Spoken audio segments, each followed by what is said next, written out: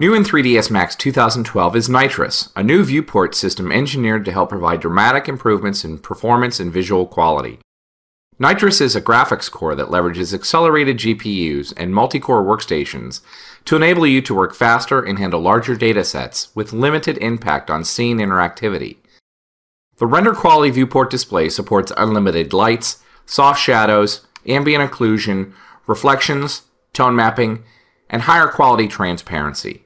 Its progressive refinement of image quality without blocking changes to the scene help you make better creative decisions in the context of your final output. In addition to its vibrant realism, the Nitrous accelerated graphics core supports non-photoreal rendering modes as well, both real-time in the viewport and via the Quicksilver renderer. If we go to the viewport label dropdown and choose Stylize, you see we have a number of presets to choose from that will change the style of our rendering within the viewport. So for example, we can choose graphite. We get a graphite effect. We choose colored ink, perhaps a pastel,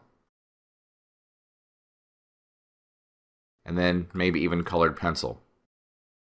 And we can also see that this will translate to the rendering. So I'll bring up the Quicksilver renderer, choose the rendering tab, so you can see that we can choose any of the non-photoreal presets from the dropdown as well.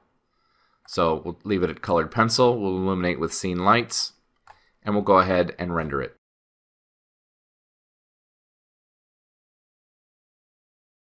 And there's our colored pencil rendering via Quicksilver.